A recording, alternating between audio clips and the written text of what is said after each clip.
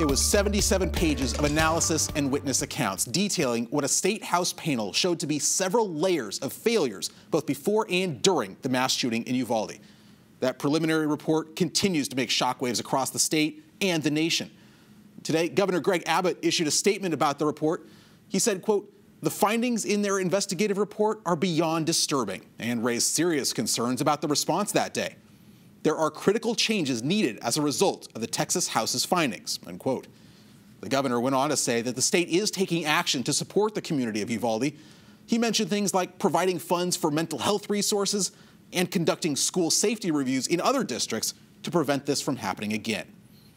Well, that report released yesterday also points out missed warning signs ahead of the tragic shooting. The gunman's behavior even earned him the nickname school shooter. Ashley French joins us now here in the studio. And Ashley, it appears those warnings did not get flagged for law enforcement.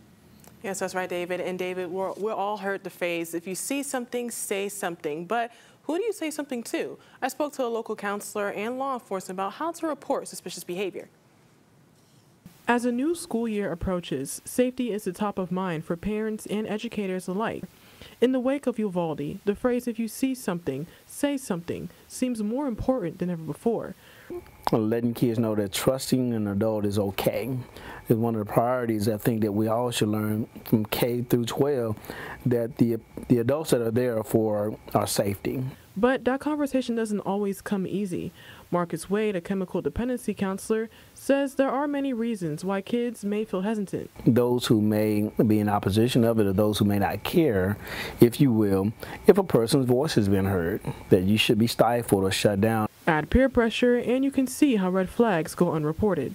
I think there's a lot of peer pressure that goes on in today's society. I think a lot of kids deal with cyberbullying. They deal with issues that come from social media. They don't want to be that person to have to go out and talk to a counselor, a principal, or police officer. Marcus says it's important for counselors and parents to instill an environment of trust and honesty. I don't push them to be obligated to it, but when they find a connection and that they see that I care and I'll listen, I'm empathetic with their situation and what they're bringing to the table, and we'll talk through it over a period of time, we'll come with some solutions.